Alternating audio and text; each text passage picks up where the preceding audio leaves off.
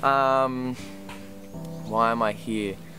I'm here because my sister decided quite early on to come here, and then she suggested that I should come, and I thought about it for a little while I was packing boxes in Sydney, and I said, why the hell not? It'd probably be pretty fun. Kids that I teach back home, you know, if their iPod goes flat or if their PlayStation isn't working, it's the biggest disaster ever. But these kids, you know, they wear second-hand clothes, their shoes break and they don't have any other shoes to get.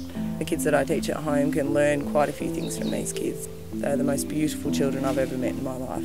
When I first came to Kenya and lived with Wambui in Nairobi, each day I'd come home from the children's home and I would be frustrated at the directors who were running the children's home and their lack of passion and empathy for the children. And so it was with no hesitation when Wambui called me about 9 months after I'd left Kenya to say that she wanted to start her own home with the 15 children from the previous children's home. They would have the opportunities kids should have, being a quality diet, quality education, love and attention from good staff.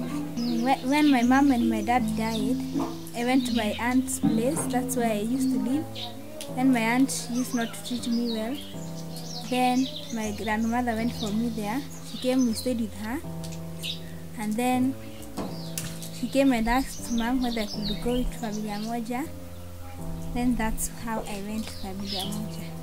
At the moment we have 13 volunteers helping us with the finishing touches of the home. They've also got involved in running art and drama classes at another primary school that our children go to. The reason why we're doing art and drama again is because the feedback from the local community from the last art and drama classes was that positive that we had to do it again. We are used to having many people in the house, so when you have volunteers, it makes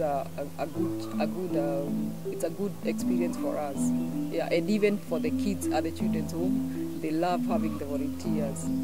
Not much needs to be said about Justin. He's a great bloke. He's doing a great thing. He puts all his time and effort into it. He supports another family who lives there, lives here in Kenya. Yeah, Kenya. We're in Kenya? Yeah. Meeting those kids and seeing how gracious they are and how kind and how happy they are is just like nothing I've ever seen before. And so it has been very fun, and I'm 110% glad I came. Good.